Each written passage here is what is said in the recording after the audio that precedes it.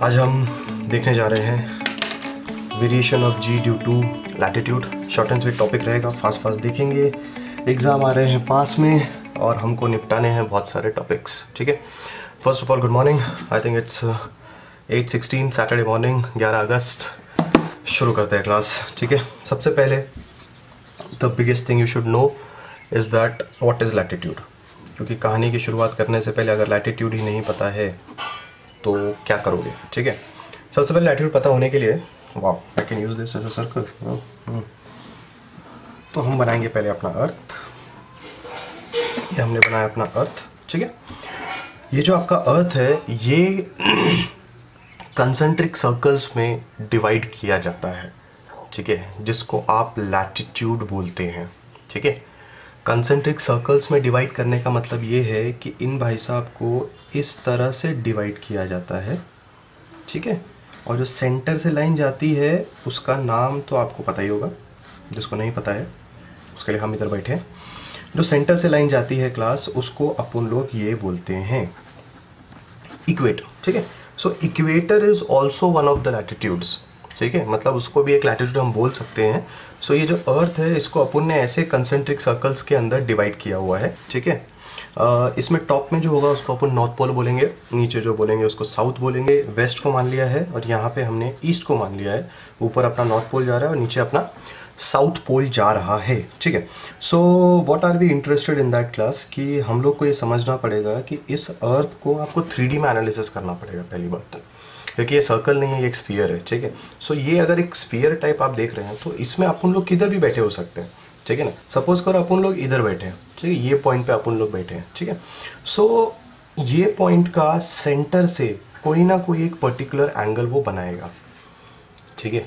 इस एंगल को आप फाई बोलते हैं, थीटा भी ले सकते हैं, ठीक है, पर अपन लोग ने क्या मान लिया, इसको फाई मान लिया, ठीक है। सो अभी इस पर्टिकुलर जगह में अपने को निकालना है, इस पर्टिकुलर जगह में, कि अपना जी का वैल्यू किस तरह वेरी होता है, ठीक है। अपना जी का वैल्यू किस तरह वेरी होता है अपने को ये निकालने का है, ठीक है। सो latitude, these concentric circles, you are eight one of the latitudes and you want to find out कि आपका जी वहाँ पे कैसे बदल रहा है, ये अपना मोटिव है, ठीक है। अब देखते हैं कि ये जो अपने अर्थ बनाया है इसके अंदर जो ये लाइन आपने बनाई है, ठीक है, ये जो लाइन आपने बनाई है, this can be taken as the radius of the earth, ठीक है। एंड हम लोग ऐसा मान के चलेंगे कि आपका जो रेडियस वेक्टर है वो रेडियस वेक्टर जो है वो इधर प्लेन में है।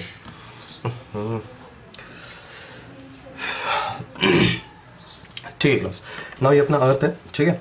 इस अर्थ में मैंने इस चीज़ को रेडियस मान लिया है इस अर्थ का, ठीक है। मैंने पहले बहुत सारे कंसेंट्रिक सर्कल्स बनाए थे पर उतना डायग्राम बहुत ही खिचपिच दिख रहा था। सो अभी अपन ने सिर्फ और सिर्फ दो लाइंस बनाई है। This line is for the equator one, और मैंने एक छोटा सा यहाँ पे एक सेगमेंटेशन ले लिया, ये भी एक लैटिट्यूड है, और हम मान रहे हैं कि हम लोग यहाँ पे है। इस पॉइंट का अर्थ के सेंटर से मैंने एक रेडियस वेक्टर ड्रॉ कर लिया है। ये एंगल कितना मैंने बनाया, मैंने फाई एंगल मैंने बना लिया, ठीक है। अब ये अर्थ जो है ये घूम रहा है, ठीक है। So this earth is rotating like this. सो अगर ये अर्थ घूम रहा है, ठीक है, और कोई बंदा यहाँ पे बैठा हुआ है, ठीक है, so it should happen that कि अर्थ के घूमने की वजह से इस बंदे को एक बाहर की तरफ पुल लगना चाहिए। बाहर की तरफ पुल कैसे लगेगा, फॉर एन एग्जाम्पल अगर आप किसी बस में बैठे हो, ठीक है, एंड बस एक कर्व पे ऐसा टर्न लेती है, ठीक है। सो आपको एक बाहर की तरफ खिड़की की तरफ पुल लगता है, बराबर बात है, ठीक है। सो अगर ये अर्थ घूम रहा है, सो अर्थ घूम रहा है तो अर्थ के अंदर जो लोग बैठे हैं उनको भी आउटवर्ड साइड में एक पुल लगना चाहिए, ठीक है, जिसको अपन एक एक्सेलरेशन के तौर पे भी देख सकते हैं। मतलब इस बंदे को बाहर की तरफ एक एक्सेलरेशन लगना चाहिए जिसका नाम मैं ए आर दे रहा हूँ ना। अब what is this A R, this A R will be your this acceleration, radial acceleration. ये रेडियल एक्सेलरेशन किसकी वजह से आ रहा है, क्योंकि अर्थ घूम रहा है, ठीक है, क्योंकि अर्थ क्या कर रहा है, घूम रहा है। तो अगर अर्थ घूम रहा है और फिर आपको रेडियल एक्सेलरेशन बाहर की तरफ लग रहा है, बट यू नो दैट हम लोग को बाहर की तरफ रेडियल एक्सेलरेशन लगता ही नहीं, हम लोग को फील भी नहीं हो रहा है कि अर्थ घूम रहा है। तो ऐसा क्या है कि अर्थ जो घूम रहा है उसका फीलिंग अपन को नहीं आता। The reason is that class कि यहाँ पे बैठते वक्त अर्थ तो घूम रहा है, पर एक फोर्स ऐसी है जो आपको अर्थ के सेंटर की तरफ खींच रही है, जो आपको ये महसूस नहीं होने देती कि आपको कोई चीज़ में ऐसा रखा गया है कि जो घूम रही है।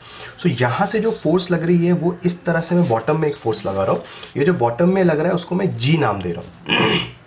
और जी is not the force, ji is the acceleration जिससे आपको नीचे खींचा जा रहा है, बिकॉज एक्सेलरेशन का मुकाबला एक्सेलरेशन के साथ ही होगा। हाँ, बट बाहर जो फोर्स लग रही है that will be your Sentry fugal force, और जो अंदर फोर्स लग रही है वो आपकी ग्रेविटेशनल फोर्स है, ठीक है। तो इन दोनों का मुकाबला हो रहा है, बस हमने सेंट्री फ्यूगल फोर्स और ग्रेविटेशन फोर्स में से एक्सेलरेशन को हम लोग देख रहे हैं, क्योंकि एक्सेलरेशन क्यों देख रहे हैं, क्योंकि अपने को जी में इंटरेस्ट है, ठीक है, इसलिए अपन एक्सेलरेशन देख रहे हैं। Now what will happen is that class कि अगर ये एंगल फाई है, ठीक है, तो ये एंगल फाई है, तो ऑब्वियस सी बात है अगर ये रेडियस को मैं छोटू आर मान लूँ ना, ऑब्वियस सी बात है ये वाला रेडियस कैपिटल आर होगा और ये वाला रेडियस कम होगा उससे, ठीक है ना, क्योंकि ये इस सर्कल का रेडियस है, इस पर्टिकुलर सर्कल का, मतलब ये पर्टिकुलर यहाँ पे अगर आप एक सर्कल ऐसा मान लो, ठीक है ना, सो इस पर्टिकुलर सर्कल का रेडियस ये आर है, ठीक है।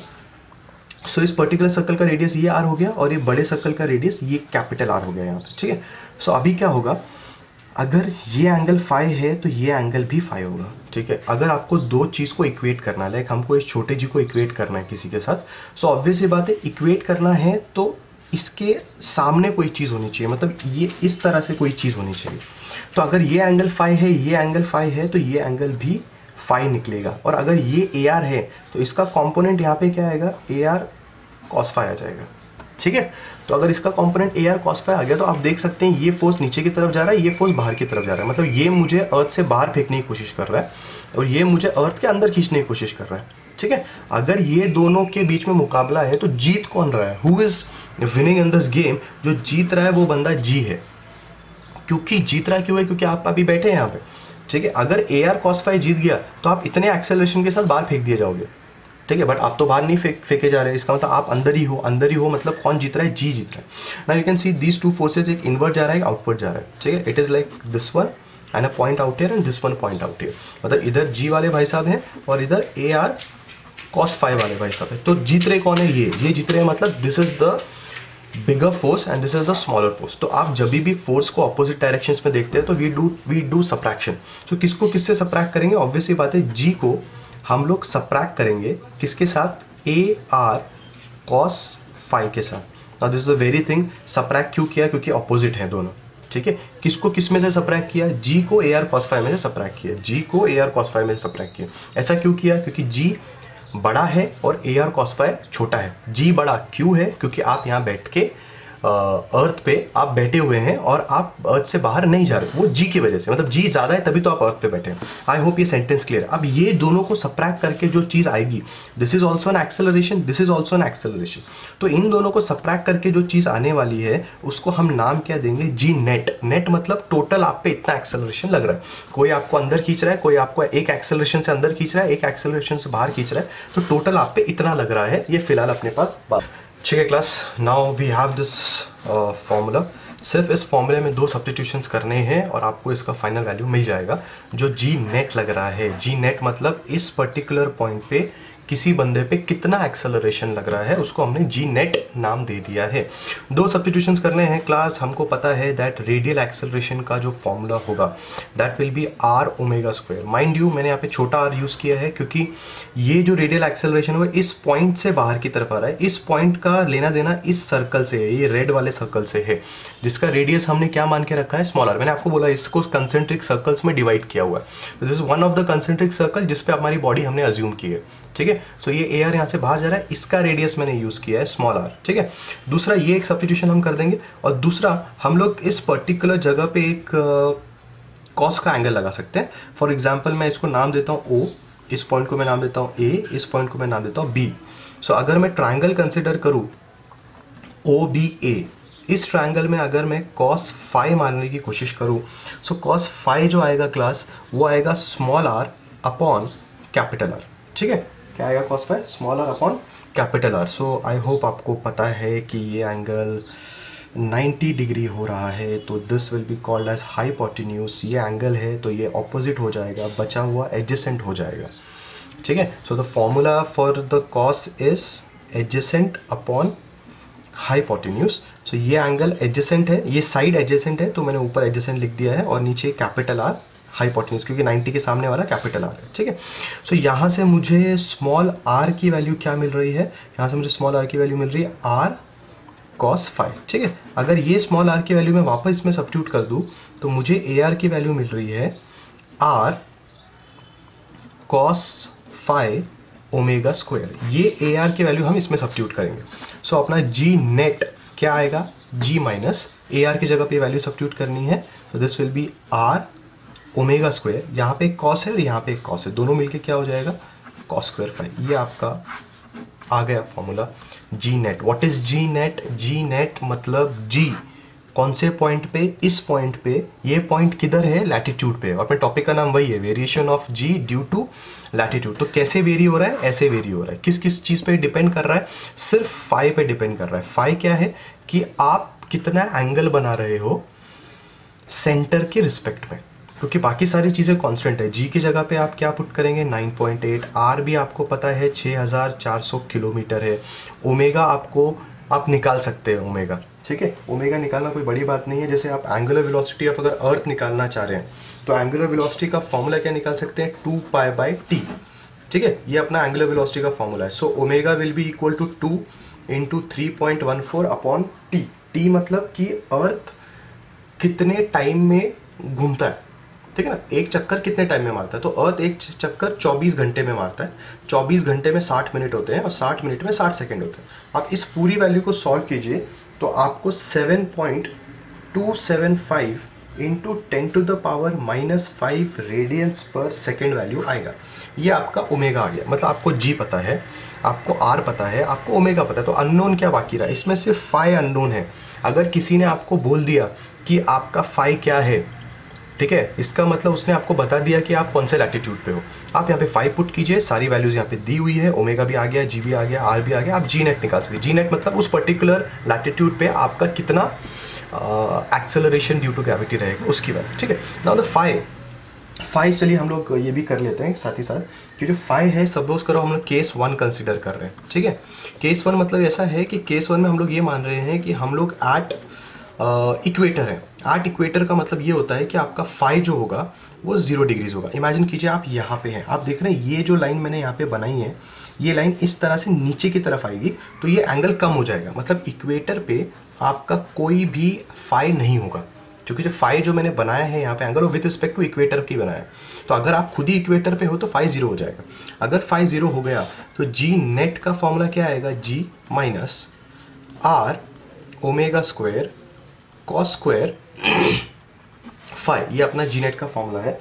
तो अगर हम लोग यहाँ पे कॉस फाई को 0 पुट करते हैं, ठीक है, सो वो हो जाएगा 1।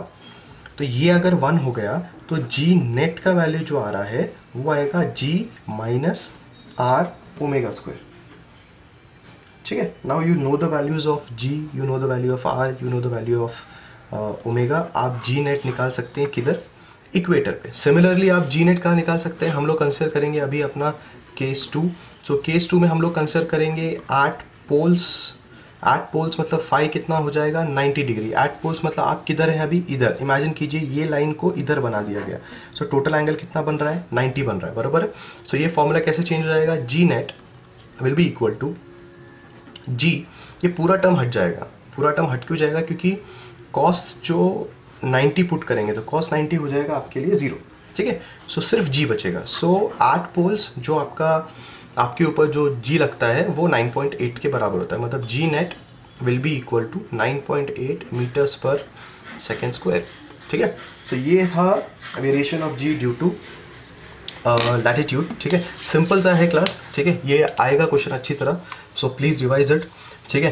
एंड सिर्फ ये इक्वेशन कैसे आता है उसके ऊपर ध्यान देना है, बाकी सब तो चीज़ सब ठीक है। ये 2 सब्स्टिट्यूशंस आपने करने हैं, बाद में केस 1 में दिखाना है एट इक्वेटर और केस 2 में दिखाना है एट पोल्स, ठीक है। I hope you understood this topic. Thank you so much.